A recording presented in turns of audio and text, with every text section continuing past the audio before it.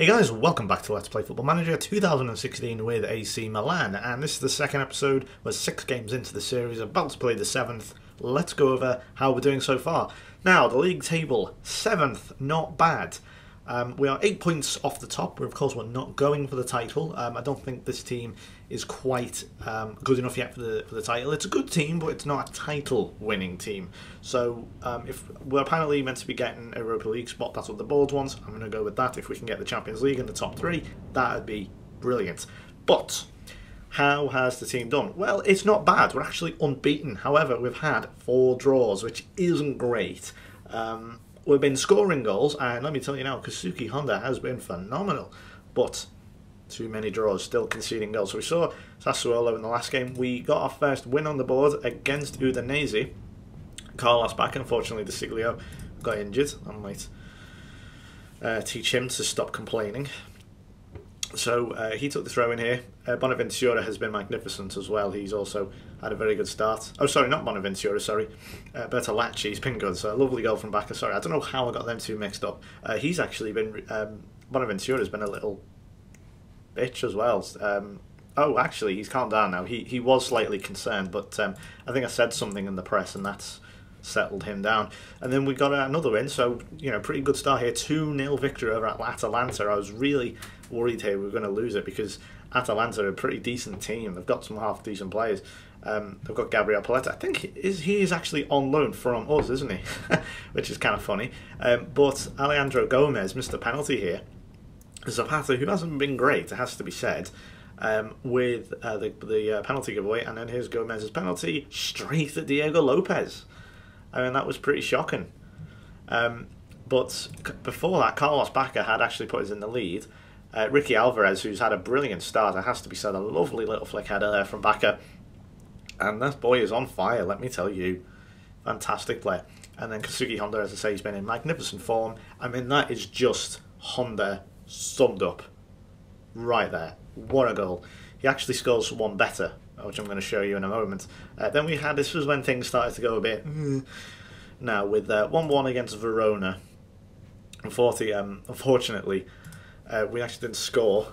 Romulo had scored for them, and one of their own players actually scored their own goal. So here's Antonelli getting forward. Balotelli played, and I think that was the problem. He was absolutely atrocious, and although we caused a bit of mayhem in the box, he's managed to get a goal there. He wasn't very good overall in the game. In fact, if you look, 6.4, he is about as good as he was for Liverpool, which isn't a surprise. But considering how good Balotelli was on FM15 last year, I mean, he was a beast on this game. He was absolutely phenomenal last year. It's been a complete turnaround this time, so a bit unfortunate. Speaking of which, 3-3 against Lazio. Now, we really should have won this. Bravheid scored in the last minute, 93rd. Bakker scored the penalty. Here's Bonaventura from a Montalivo free kick. Zapata to Bonaventura, and that was a lovely goal. I think, what was that? That was, I think that was 2-1. I thought it was actually 1-1, I beg your pardon. And then Bakker scored what I thought was the winner here. Honda corner, Bakker rising in there, going straight in, smashes it into the back of the net. And unfortunately, Bravheid here, as you can see, he will score a 93rd minute winner. Look at that, 30 seconds to go. Diego Lopez pushes it right to me. I think he should be doing better there, to be honest. He really should be doing better. And then Sampdoria at home, again conceding 78th minute. Here's Honda. Watch this for a goal. This is probably the best goal I've seen on FM16 so far, at least on my saves. Check this one out. Lovely pass for starters to Bonaventura here. Poli knocked it onto him. Oh, I say that is absolutely wonderful. And unfortunately, I don't know why it keeps going back to the fixture screen. I can't go back to the match screen here, but here's Ada's goal in the 78th minute. Again, it's kind of disappointing. So again, I've had a minor tweak of the tactics. It does seem to be working now. There is something. It proves to me that there is something definitely here. I mean, look at that. Abate, how good has he been so far? He's been terrific. Unfortunately, he let the pass straight in there. So we're going to against Fiorentina next. So I've had a minor tweak. So I've pulled us back slightly deeper, and I've also done one thing here, which apparently, I'm not cheating, apparently low crosses are a bit OP at the moment. If you put a low crosses in with 2 inside forwards apparently are not cheating, but apparently it's a bit OP. That's not cheating. I'm not cheating. That's just, I keep reinforcing that idea, like some sort of psychological mind trick. But no, apparently if you have that with inside forwards, you can apparently get an extra 10% out of them or something. I don't know. So I think we're going to stick with this team. Although Alvarez, it's difficult because Bonaventura's been quite good. They've all been decent so far. I think I might play better. Yeah, let's try that. Let's go with that. Actually, no, I've changed my mind. Completely changed my mind. Let's go with that. So against Fiorentina, who've had a particularly bad start. In fact, Bacca is a bloody poacher, which I didn't want. I wanted them as a complete forward. There we go. Let's just make sure everyone's in the right. Sorry, he should be a roaming playmaker. Sorry, I'm totally, for some reason I forgot to change. So we'll go with that. Everton's happy. Let's start the game. So it'd be nice for us to get our first win in like 4 games here, especially at home against a struggling Fiorentina team, as Blazikowski playing for them, of course. But it's not been too bad so far. Oh, and Romagnoli, what can he do here? He still got hold of it. Honda to whip a ball in. Nope, just stopped completely by Rodriguez. Not quite sure what happened there. But it's been encouraging so far. Obviously, it's going to take a little bit of time for them to learn the tactic and everything like that, as I said before. But the signs are pretty good. They haven't lost yet. Here's Bertolacci, good save. Honda on the follow-up. And they see that. That is what Diego Lopez should have done against Lazio. Fortunately, he didn't. And they scored. So there you go, there's a difference. Right, Jacko Blazikowski. I like how I can say Blazikowski fine, but then I see like... See, I can't even say it now. Sassuolo. I've probably even butchered that, to be honest. You know, that's it's not being able to read, it's being able to know how to pronounce it.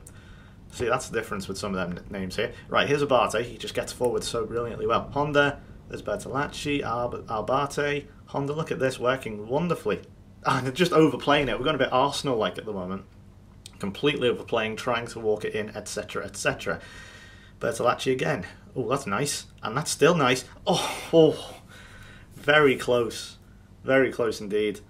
Lovely little twinkle toes there from Bertolacci. Nearly gives us the lead. Could be a little bit better on the finish.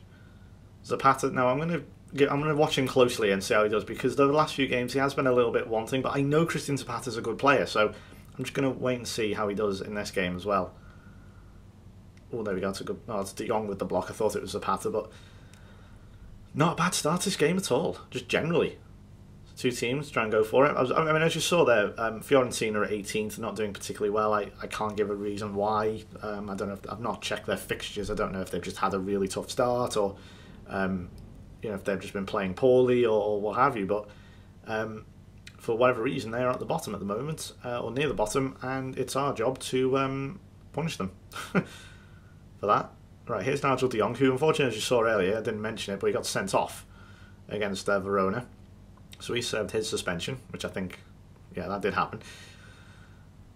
Don't know why, but all of a sudden I just thought, right, right, it still hasn't been fixed, this ball tracking, and it's a very minor thing, but I don't know if maybe it's something to do with my graphics card, maybe, I don't know. But yeah, I don't know why that's still in the game. I could understand why that was in the beta, but it's not. It's still in the full game. And there's Rossi, and fucking hell, Fiorentina have scored. Right, we're going to have to... I'm probably panicking here. Let's try that. I'm probably completely panic changing here, but not a very good start at all, actually, now that's happened. And here they go again. Come on. Right, they have a chance for a break here. Look how quickly they've got their players back, though. Very quick. A lot quicker. No, it's Polly. So I don't know how you pronounce his name, whatever. You know, that guy in the middle begins with P. Right, Barte, lovely. Take the player out, take the ball off the player there. Here's Bertolacci. He's having a lot of success at the moment in the midfield. A lot of spaces. Back out, lovely. That is fantastic. Really good finish. Goalkeeper perhaps should have done a bit better. But that's a really nice goal, and that's 1-1. Maybe I just needed to be a little bit more positive. Because the natural inclination is, when you're talking about Italian football, is it's a very defensive game. And you naturally think if you try and be a bit expansive and a bit adventurous and stuff, you're just going to get bowled over by this strong Italian defence. And that's probably one of the reasons why, I mean, it was partly because, well, the Roma team that I did in FM16, why it didn't work. And it was partly because Roma squad at the time. Bear in mind, it was in the 30s. It was in the 2030s. It was made up of entirely regens, I think, at that point. And I mean, it was partly because they weren't very good.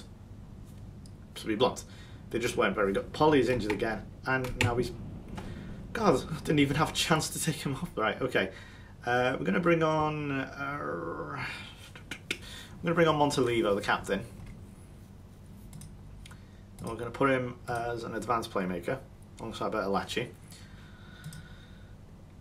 So the inside forwards aren't being as good as I thought. I've been trying them, and Honda has been great so far, but maybe this is he's doing off... we're using the offside trap here, if you're wondering. He's due a bad game, so I don't know. But yeah, they're certainly getting on top again. I don't like it. Here's a chance for a backer breakaway. Look at this. It's one-on-one. And how did he cock it up? It was one-on-one. Oh, that's unforgivable. It was right at his mercy. Reckon we still fashion something? Montolivo with a wasted shot. Oh, that's disappointing from Carlos Bacca. If he beats his man, I don't know if he beats his man, he's right on through and goal, but that's disappointing. Gotta do better there. Right. I'm still a bit concerned that they're having too many chances. I'm going to say stick to positions. Well, I mean, look for overlaps, actually doing pretty damn well for the most part. There is something that is causing us to concede too many goals at the moment. We're just leaking. I don't know if it's just the quality of players or what, but it's disappointing. You know what? I'm going to bring Alex on for Zapata because he's really starting to annoy me now. Zapata, he's had far too many. I know Romagnoli there's not been particularly great either, but Zapata's been consistently poor over a longer period of time now. He's been pretty much poor since the season started. Romagnoli has gone under the radar a bit, so I'm willing to give him a bit more of an opportunity, not to mention he's 22 years old, I think. Right, here's a chance to get it forward. Unless it's going to go straight back to Fiorentina, and I can't see who's got the ball because the bar's in the way. There we go. I would have thought they fixed that for the new... I mean, I complained about that about a year ago when FM16 came out. I was like, I can't see the action, the thing's in the way.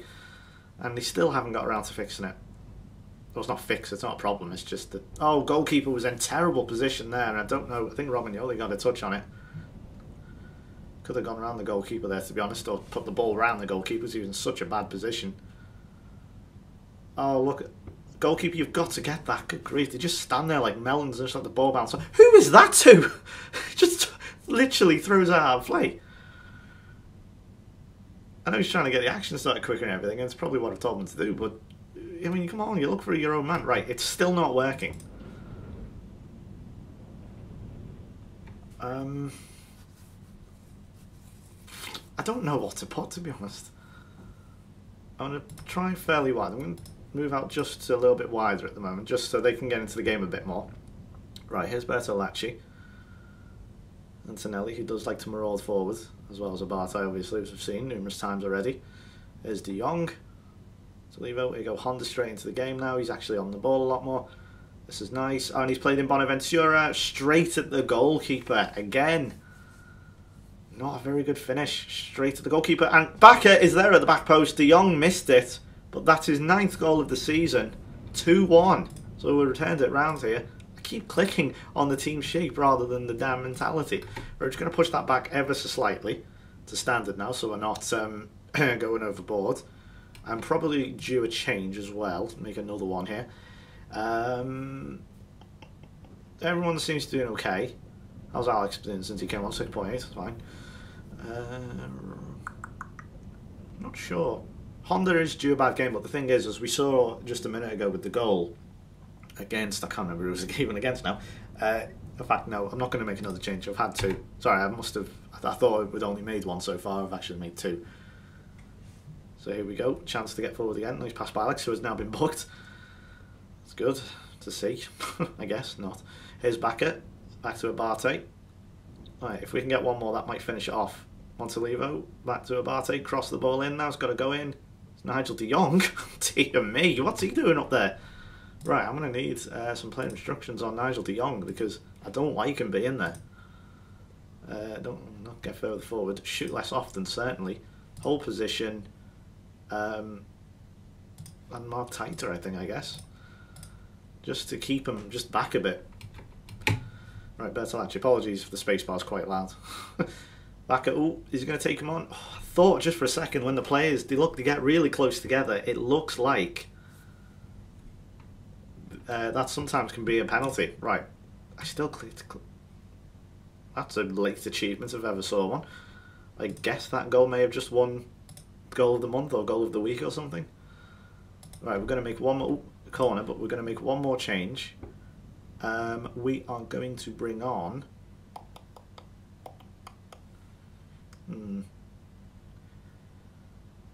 I feel as if I should take off Backer, but he's on a hat-trick and players generally don't like it, and I don't really ever want to risk, because players seem even more twitchy with you this time. You know what? No, I'm not going to change the shape or anything. Let's just see this one out. Oh, and Romagnoli, right off the line there. So defender numbers, we've got 2 players back. We've got 5 or so minutes though, 6 minutes, 6 or 7 minutes if you include added time. So you know, look at this, counter-attack. That's probably my fault for not setting, oh my god.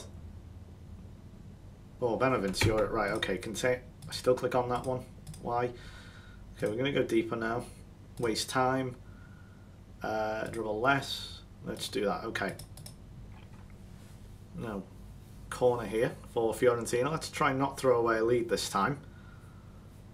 And keep hold of it. I feel like watching Liverpool again. Just can't keep leads. Right, so yeah, about 5 minutes if you include added time. Will likely be 3 minutes. Oh, and again, just lazy giving the ball away. Oh, let's run out throw. I don't know what happened there. So 2 minutes of added time. That's surprisingly short. This is nice. I mean, you can see there is something there. It's just give it a bit of time, really. All right, Backer. He's on a hat-trick. Oh, my God. He is just unbelievable. 10 goals. It's just turned October. He is absolutely unbelievable. 3-1. Once again, it's a Carlos Backer hat-trick. Look, I know this guy's good, but my God. He's on fire right now. Unbelievable. Right, Polly, well, he's been, look how many injuries he's had already this season. I've probably been working, look at that, he's had chest injuries, he's had a bruised rib, and now he's torn his hamstring, so he's going to be out for 2 or 3 months. Fantastic. Right, yeah.